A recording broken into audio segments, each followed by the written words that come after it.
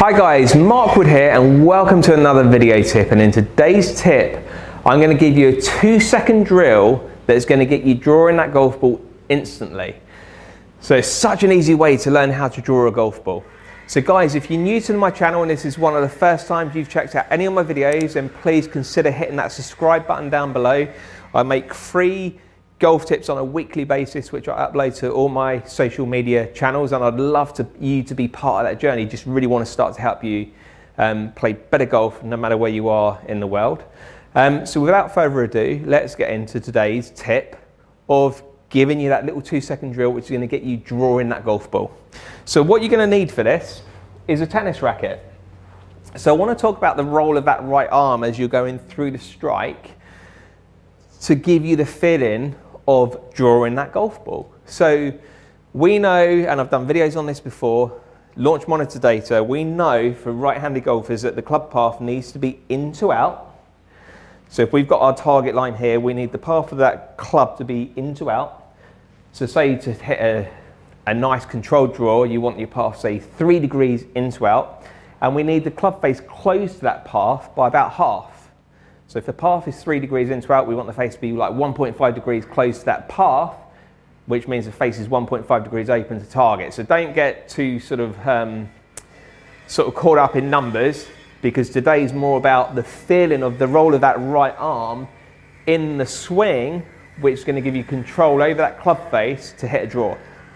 So tennis racket, left arm behind your back, and just literally make some little swings, feeling that tennis racket's closing over. So what I mean by that is the tennis racket goes behind you, it works out in front of you on that in-to-out path, and you're going to start to get the target side of the racket to be turning over as you're coming through the strike. So it's in-to-out path, racket, turning down to the ground as I go through. So I'm going to do that towards the camera.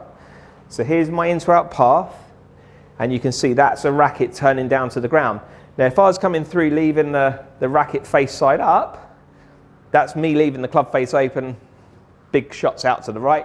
So the feeling of that racket turning over and down to the ground gives me that feeling, like I say, of that in-to-out path and the feeling of that club face, if you like, closing, and that's going to start to give me that draw sensation that I've been looking for in my right arm and my right hand. So let's put that onto a club.